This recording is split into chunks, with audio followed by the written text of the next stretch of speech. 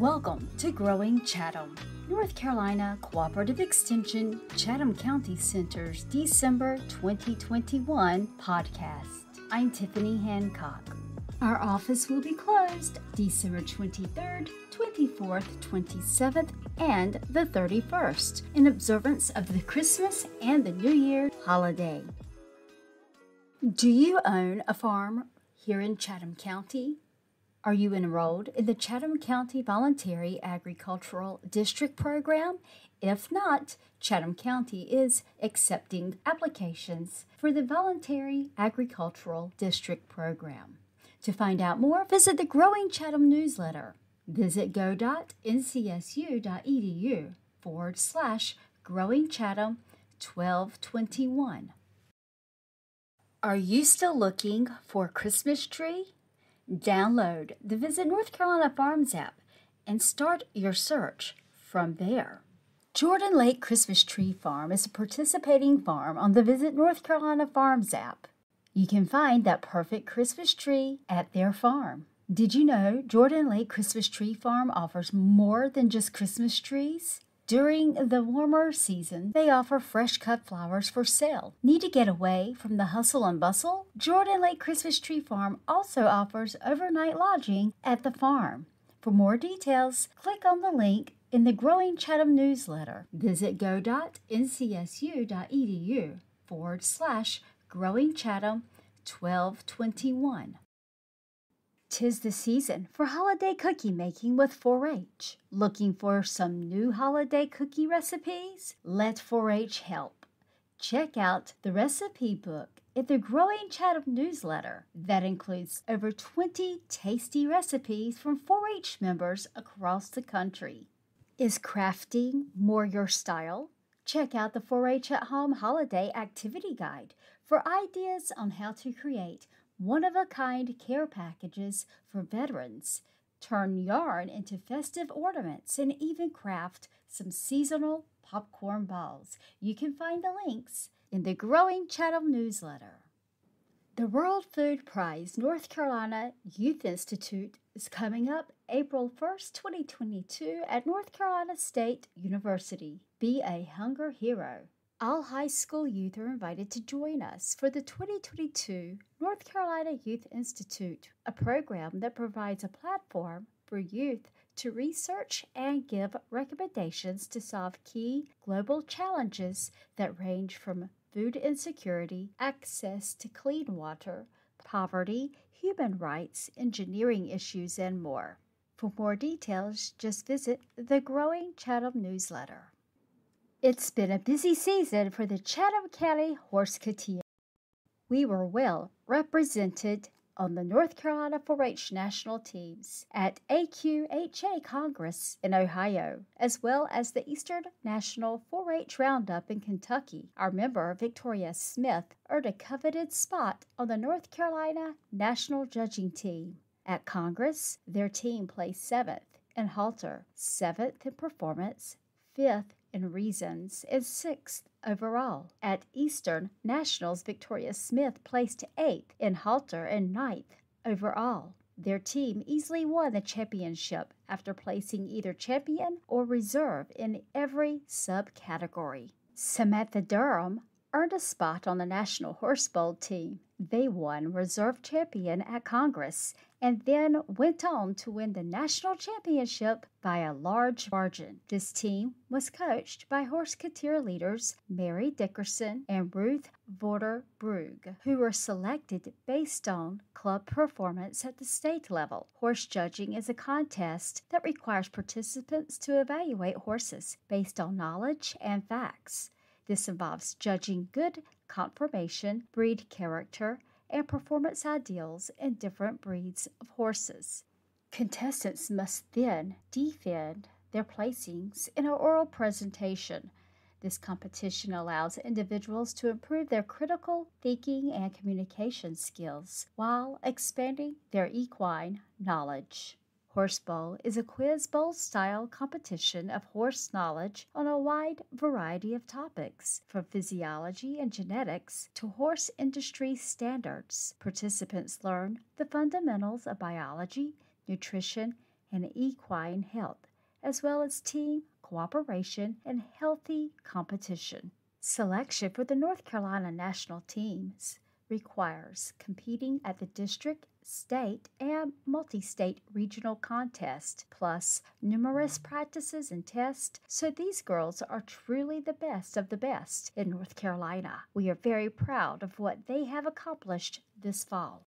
Our 4-H STEM Club Galactic Quest workshop was out of this world.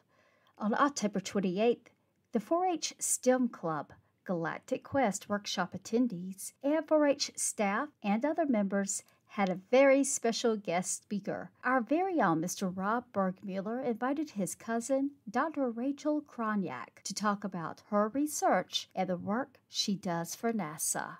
On October 28, Dr. Kronyak gave an outstanding presentation on the Mars missions and the past and current rovers on Mars. Currently, the Mars rover named Perseverance is making its way around the red planet, taking core samples and pictures for NASA. To learn more, you can visit NASA's webpage by visiting the growing Chatham newsletter and clicking on the link. A big thank you to Dr. Kronyak for her time and insights, as well as Mr. Rob Bjorkmuller for coordinating this opportunity for our Chatham County 4-Hers. To read more, just visit the Growing Chatham newsletter by visiting go.ncsu.edu/Growing Chatham 1221.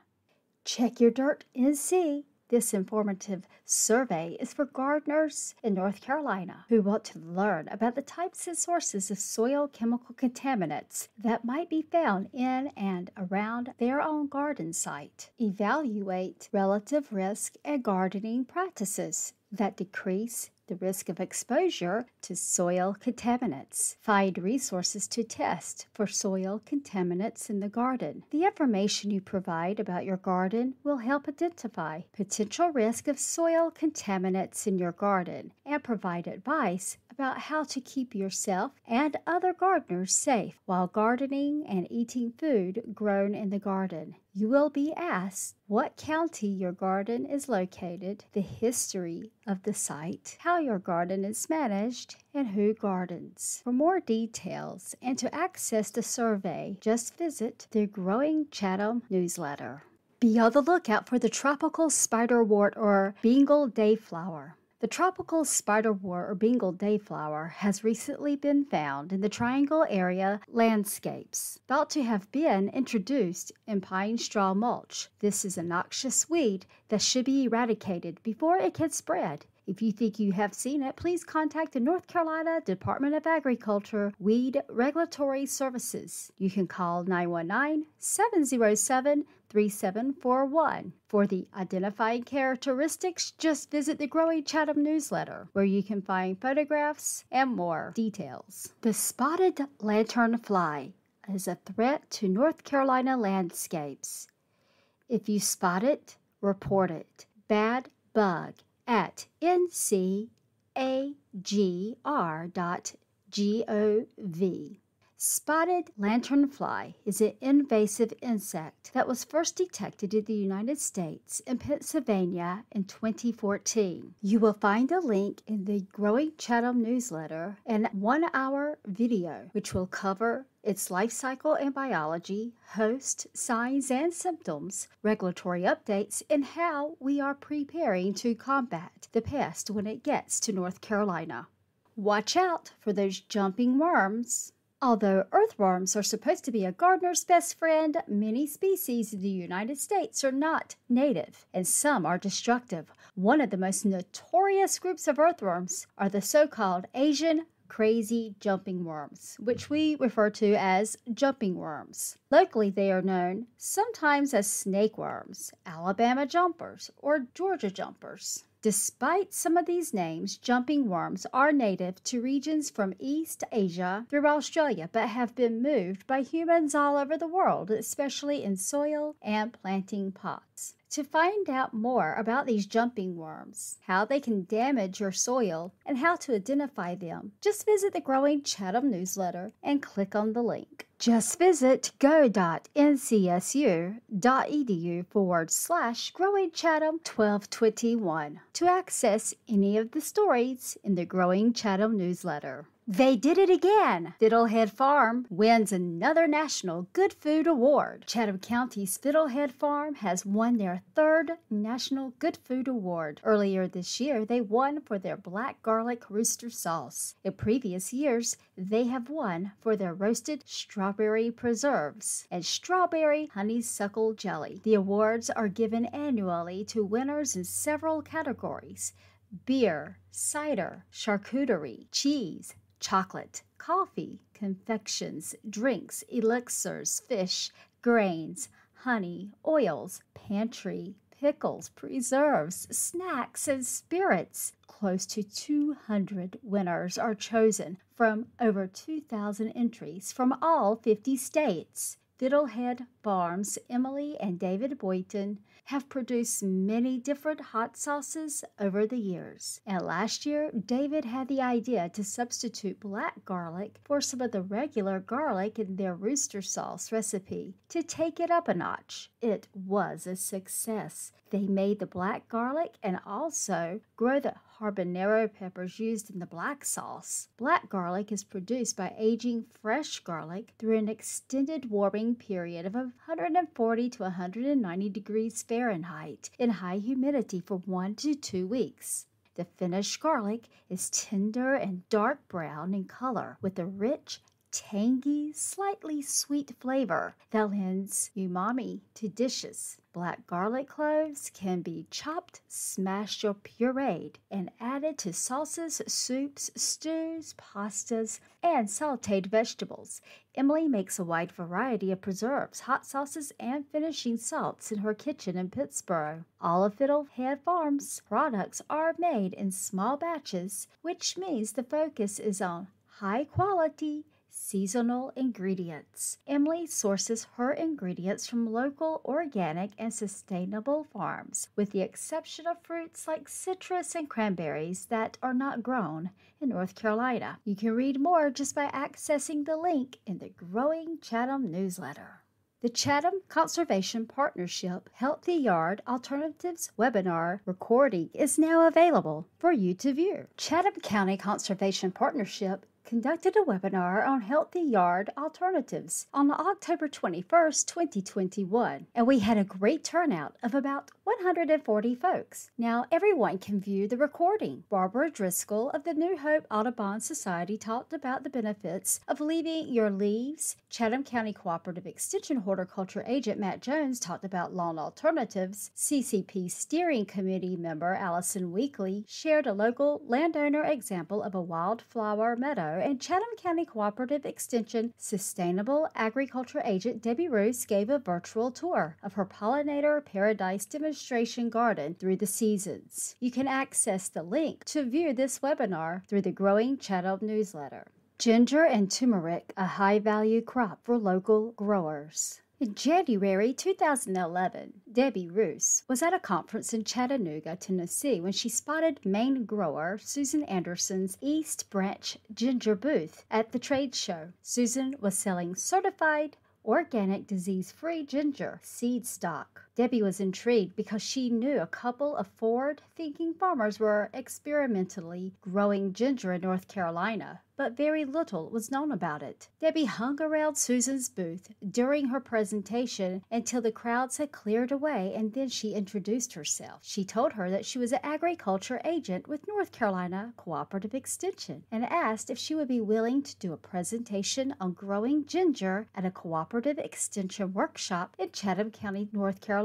She said yes. Long story short, a mere 2 months later, they did their first ginger production workshop in Chatham County. She and her husband and 2 kids ended up moving to Chatham County that May, and then went on to do 2 more workshops in 2012 on growing ginger and turmeric. In all, about 250 growers from across the state attended these workshops. East Branch Ginger has now transitioned transitioned to producing microgreens and edible flowers, and Susan and Debbie have become good friends. Many growers are now growing these specialty crops across the state. Debbie recently was out at Granite Springs Farm in Pittsburgh, while grower Meredith Late was harvesting ginger and turmeric. Meredith attended the ginger and turmeric workshops in 2011 and 2012 and has grown these crops every year since. Meredith tells Debbie that they are the most high-value crops that she produces. She sells ginger and turmeric at the Pittsburgh Farmers Market to local restaurants through her community-supported agriculture program and to Farmer Food Share. Local breweries have made tasty beer from Meredith's ginger. Ginger and turmeric are available online from the Granite Springs Farm online store. Customers wanting 5 pounds or more should contact her directly for wholesale pricing and delivery options. You can click on the link in the Growing Chatham newsletter to read more. Chatham County Farm Field Day for North Carolina Farm School. The North Carolina Farm School is a cooperative extension entrepreneurial program for new and transitioning farmers with the mission of increasing the number of successful farmers in North Carolina. The school includes 8 in-class sessions, plus 5 farm field days. Debbie is part of the team of the agriculture agents conducting the 2021 Northern Piedmont Farm School. The agents take turns teaching classes. Debbie taught the class on developing your market. On Monday, October 18th, Debbie hosted the North Carolina Farm School Northern Piedmont students in Chatham County for Farm Field Day. They visited 2 operations, Meredith Late's Granite Spring Farms, a sustainable vegetable and mushroom farm that sells through CSA and to farmers markets and restaurants. They also visited Feral Moose's Dutch Buffalo Farm, a new native plant nursery that offers a unique community-supported ecology model. In between the 2 farm tours, they convened at the Chatham County Agriculture Conference Center for lunch and educational presentations. Gina Moore from Carolina Farm Stewardship Association talked about organic certification, and Jody Moore of Rocky River Bee Farm talked about the business of bees. Lunch was catered by Angelina's Kitchen and sourced from several local suppliers, including Granite Springs Farm, In Good Heart Farm, Screech Owl Greenhouse, East Branch Ginger, Marshall's Produce, Lee's Hill Top Farm, and Chicken Bridge Bakery. Interested in attending North Carolina Farm School? Click on the link in the Growing Chatham newsletter for details about the 2022 North Carolina Farm Schools, both the Northern Piedmont and Piedmont schools. Information is available. Chatham County 2021 Holiday Farmers Markets. 2 of Chatham County's 3 farmers markets will be hosting special holiday markets to help folks get into the festive holiday spirit.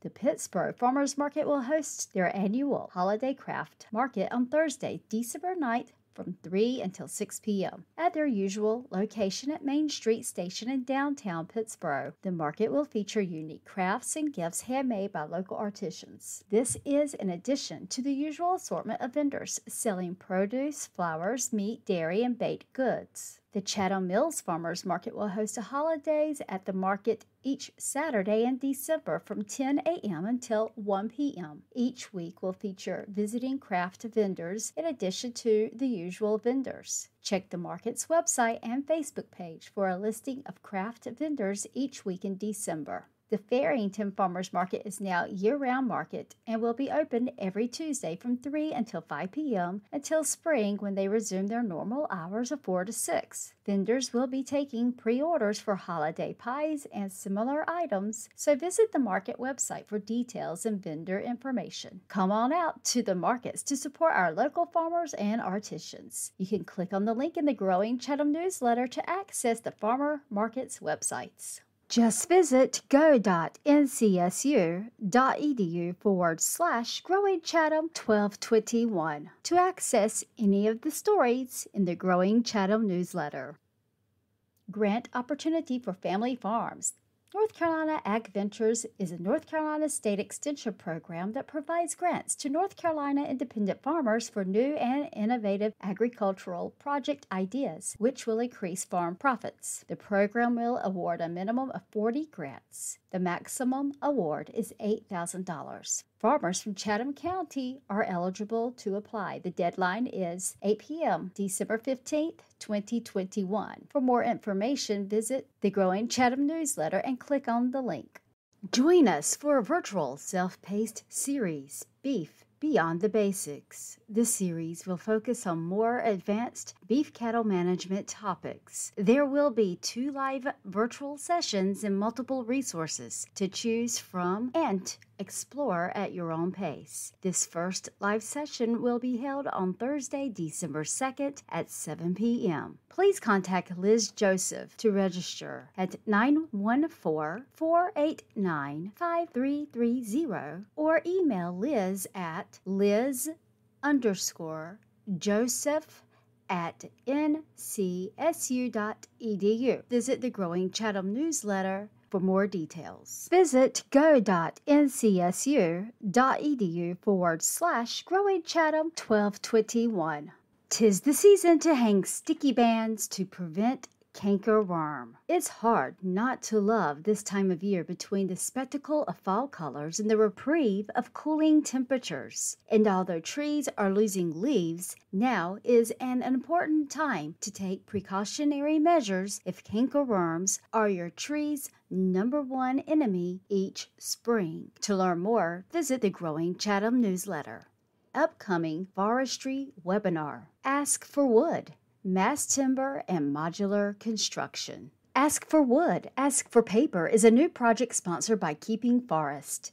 This webinar is the first in a series that aims to arm the broader forestry community, including landowners, with information on the benefits of wood construction and the use of paper and packaging in all projects, which they can then use to advocate with local community leaders and decision makers. This webinar will explain the basics of mass timber, the market potential of mass timber, and showcase actions participants can take to promote the use of mass timber and wood in general in their communities and with their political leaders. This webinar is December 1st, 2021 at 1 p.m. You can click on the link to register in the Growing Chatham newsletter. Another upcoming webinar, Forest Health in the South, Preparing for Future Challenges, coming up December 15th, 2021 at 2 p.m. This webinar will discuss predicted changes in the southern forest resource, how they may impact forest health, current tools for detecting forest health issues, and a plan for responding to possible pandemics in pines. You can click on the link in the Growing Chatham newsletter. Just visit go.ncsu.edu/Growing Chatham 1221. The North Carolina State Fair Chatham County Pony Express participants. Elise Overton of Apex, North Carolina, started entering the State Fair in 2019, and the list of what to enter grows every year. Because she loves agriculture and crafts, there is plenty to consider. Next year, she plans to show a goat. Elise got involved in 4-H in 2018 and decided to join a livestock group called the Chatham County Charging Champions the following year. I won't be surprised if Elise makes this a career somehow and becomes a 4-H agent, says her mom, Christy Overton. She definitely needs to do something outdoors as it is her element. Rick Harbor from Pittsburgh started leatherwork as a hobby in the early 1980s while in Lubbock, Texas. When he retired in 2006, he began to turn his hobby into an obsession, opening a retail store in Tulsa, Oklahoma. He moved to North Carolina at the end of January 2020, just in time for the fun we've all had over the last year and a half. The tooled oak leaf purse was Rick's first entry in the North Carolina State Fair. Leather carving and constructing leather projects has been a hobby that Rob Bergmuller from Apex has enjoyed for over 25 years. Rob says after all of these years, he still finds that he continues to improve his technique. There are times where he will pull a piece of leather out of his scrap bin, select a pattern, and start carving just for the practice. There are many different styles of leather carving, including the Southwest style, as well as the Sheridan style. When carving the Southwest style, the leaves and flowers being carved are usually large, and there's a lot of open area in the background. On the Sheridan style, the flowers and leaves are generally small and in figure 8 patterns, with limited backgrounds stamped in the leather. Rob enjoys carving both, but Sheridan is his favorite. He also enjoys making reproduction pieces, like the one that can be seen in the Growing Chatham newsletter. It's a possible bag that a black powder hunter would use to carry his tools, spare flints, and etc. for a day or two in the woods. Along with construction projects, Rob also enjoys sharing ideas and teaching others how to carve and how to assemble their projects. Rob explains, with leather carving, there are many nuances that one can learn, as well as improving on your own technique to make your projects more attractive and enjoyable to create. This is a hobby where you can always learn something, and you can repair leather goods as well. When you need a gift, given enough time, you can make something that someone will enjoy for a long time. If you enjoy using your hands to make something creative, this is something you are sure to enjoy for a lifetime. Be sure to check out what these Chatham County Pony Express participants entered into the state fair by visiting go.ncsu.edu/Growing Chatham 1221. It's the season for holiday food gifts. This month in the Growing Chatham newsletter is a guide for safely made food gifts. Gifts from your kitchen can be fun and a thoughtful way to share holiday cheer. Be sure to safely gift your delicious foods by checking out this guide for safely made gifts. Homemade gifts are common around the holidays. Many options, such as homemade spice mixes, baking mixes, and breads, have minimal food safety risk. Items such as home canned or dried foods, infused items, and some baked goods should be handled carefully to prevent illness. To read more about these safety tips, be sure to visit the Growing Chatham newsletter. This month, Tara shares with us spiced walnuts. This makes an excellent holiday gift. You just place spiced nuts in a small jar with a ribbon and tag or a holiday-themed bag to gift to your loved ones. Just click on the link for the spiced walnuts recipe in the Growing Chatham newsletter by visiting go.ncsu.edu/Growing Chatham 1221. Here are a few quick tips from Brandy King, our County Extension Administrative Assistant, on how to stay on track this holiday season. Making a holiday budget is very important to keep yourself on track. If you go into the holidays with a plan for your finances, you will be able to relax more and not stress out over your personal finances throughout the season. Set a gift budget. Make a list of all the people that you plan to buy gifts for. Then put a dollar amount of what you plan to spend for that gift by their name. This will allow you to have a visual of how much you could possibly be spending. Before you start shopping, take some time to brainstorm gift ideas for those gifts and the amount of money that you have planned to spend on those gifts. This way, when you start to shop, you will have a plan, and we tend to spend less when we have a list of items that we plan to purchase. This also helps us not buy those impulse items that the stores hopes that we fall for. As you start purchasing your gifts on your list, you will be able to see if you are staying on track with your budget. This time of year can be very stressful, but we hope that with a little pre-planning, you will be able to enjoy the holidays and your family and make wonderful memories together. We wish you and your families a happy holidays. Looking rearward, 104 plus 60 years. I'm sure that does not make sense to you, but just wait. In the Chatham Grits December 26, 1917 edition, there is a write-up written by A.D. Phillips from Bennett.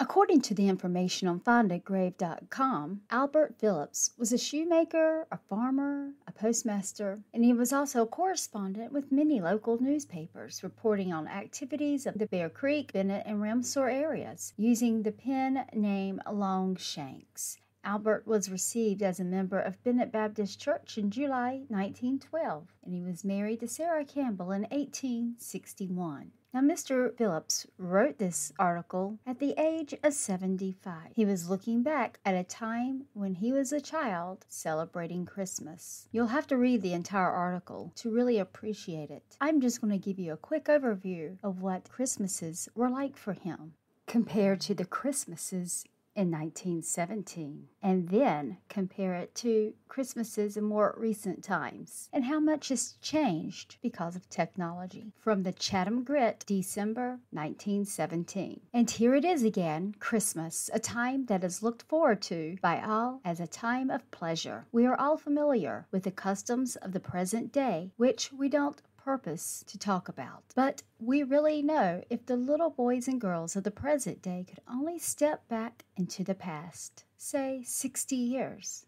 and see their grandparents and parents, uncles and aunts, when they were little folks with their Christmas presents, they would split their sides with laughter. But dear children, if we could step back to those old-time Christmas Eve nights, oh, how you would see no running from your fine Christmas trees, which you tell us old Santa Claus has brought you. See, old Santa Claus was not born when as many of your parents were little boys and girls.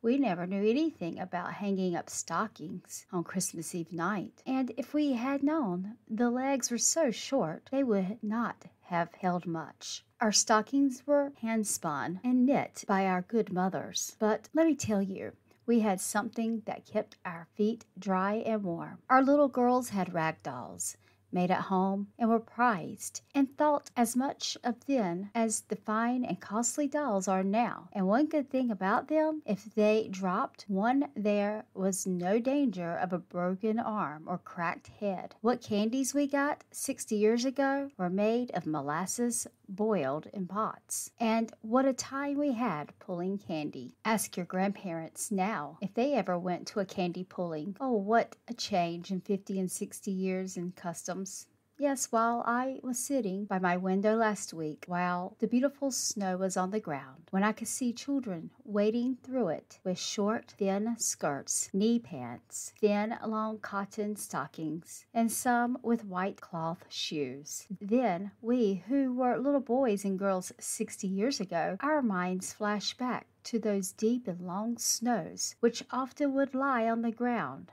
a whole month, when our mothers would have ready for their dear little boys and girls good homespun, homemade woolen clothes, yarn stockings, and thick-bottom shoes to wear. How well can we aged people recollect when we were boys and girls, when we went to church with our parents. Our clothing was cut and made to fit just like our fathers and mothers. No knee pants, no short skirts, or low-neck dresses then. Our most enjoyable times during our childhood days were going with our fathers and mothers to two kinds of parties that were customary, one being corn shellings and the other cotton pickings. After Christmas, farmers would shell up all their corn except enough to feed the horses and mules on. Often I have gone with father and mother to corn shellings, when the hall of the house would contain enough corn to shell 25 to 50 bushels. And then what a time they would have in chatting and shelling corn and eating those good old suppers.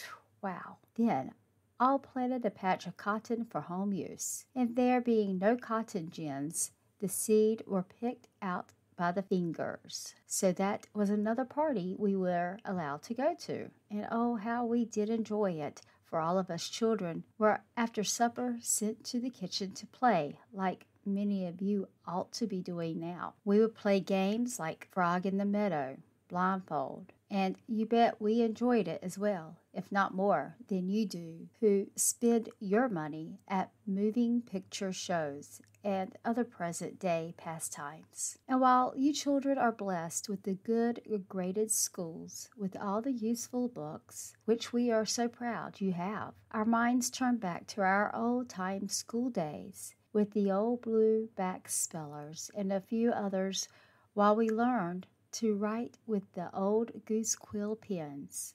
Wish I had one now. In the old log, one-door schoolhouses. What a difference. In those days, it was no trouble for us to walk from 3 to 4 miles to church, and many a mother, aunt, and sisters would go barefooted until they got within sight of the church and then put on their shoes and stockings. And now many of you big up children wouldn't go to church unless you ride in an automobile with from $5 to $10 shoes and silk stockings. Many other changes we could mention, but time forbids. When I was reading this article, it made me stop and think about how much has changed since I was a kid. I was born in 1972, and I think about the things I asked Santa for, such as a Barbie, the Play-Doh dentist toy, and the one thing that made me feel like the coolest kid ever, a boom box that Santa brought me. I was able to carry that huge portable radio with me everywhere and play the music as loud as I could. Well, until the neighbors started to complain. I had my first child in 1998, and the things that he wanted were video game related, such as a Game Boy, a Wii, the various PlayStations. He's 23 now, and he still loves his video games. My youngest, on the other hand, he was born in 2001, and he had an obsession with school buses. Well, thanks to technology and computers, he was pretty computer savvy. One weekend, he was spending time with his grandparents, and he hopped onto their computer and filled out a form for a MasterCard. I never imagined this would happen. He was 9 years old. He said he was playing a video game, but he was answering all the questions like your employment, your birthday, your address, your phone number. Well, he used various family members' information, and do you know, MasterCard, they approved it. He received the MasterCard in the mail at his grandparents' house, and he was eating dinner with them, and his grandmother said, "Andrew, you received mail here." And she handed him the envelope at the dinner table. He opened it, looked at it, and she said he became very quiet, which was unusual for him. Well, after dinner, he approached his grandmother and asked, "How do you use a credit card?" And she said, "Andrew, why are you asking?" He pulled out that MasterCard. His plans were to bid on a school bus that he found on eBay. This school bus was located in Pennsylvania. It wasn't a toy. It was a real school bus for $16,000. He was going to use that MasterCard, bid on the school bus, but thankfully, the school bus had been sold. The MasterCard was finally canceled after several calls, and Andrew learned a lesson very quickly: how credit cards can get you into trouble. Technology. It has changed our world. Our world has gone from candy pulling parties to corn shucking parties to now parties online, a way to stay connected with friends and family across the country and across the world. Technology is a good thing and a bad thing. The bad is because you're losing the human touch, but yet you can still see folks through technology by using your computers for like Zoom or FaceTime. So however you decide to spend this holiday season with family, either through technology or in person, cherish every moment you're with them, because one day they may not be here, and all you'll have are the memories. So make some great family memories this holiday season, either virtually or in person. Happy holidays! To read the full article written in the Chatham Grit by A.D. Phillips, and to see a picture of Mr. Phillips, please visit go.ncsu.edu/Growing Chatham 1221. Here's what's happening from our community partners. On November 18th, 2021, Chatham County government launched a redesigned website. Along with a sleek update in appearance, the new website is designed to make it easier for residents, businesses, and other members of the public to find what they need. Just visit the Growing Chatham newsletter and click on the link for direct access to the new website. From the Chatham County Public Health Department, COVID-19 booster doses are available. To find out more about the COVID-19 vaccine boosters, just visit the Growing Chatham newsletter for access to links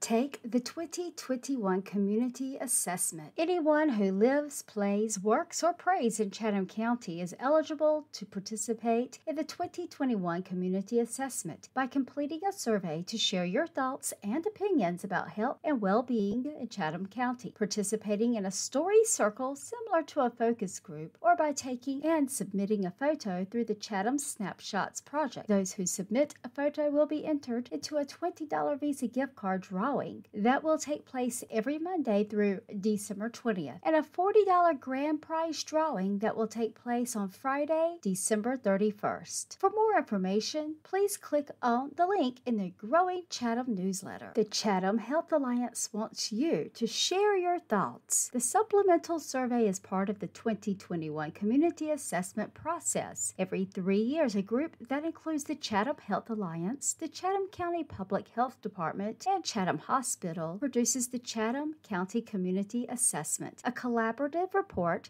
that provides a snapshot of the county and its residents. What is needed, what challenges are faced, what strengths and opportunities exist in the community, and what can be done together to make life better. Take the 2021 Community Assessment Supplemental Survey to share your thoughts and opinions about health and well-being in Chatham County. You can find the link in the Growing Chatham newsletter. This is just a reminder. Before entering any Chatham County government building, please be aware that masks are required. To access the links mentioned in this podcast, please visit go.ncsu.edu/Growing Chatham 1221. Well, that's it for this year. Really, this is the last month of 2021. Hard to believe. This is Tiffany Hancock, and I'll talk to you again in 2022. Hope you all have a great holiday season, and don't forget to check us out online. You can find the link in the Growing Chatham newsletter. Happy holidays!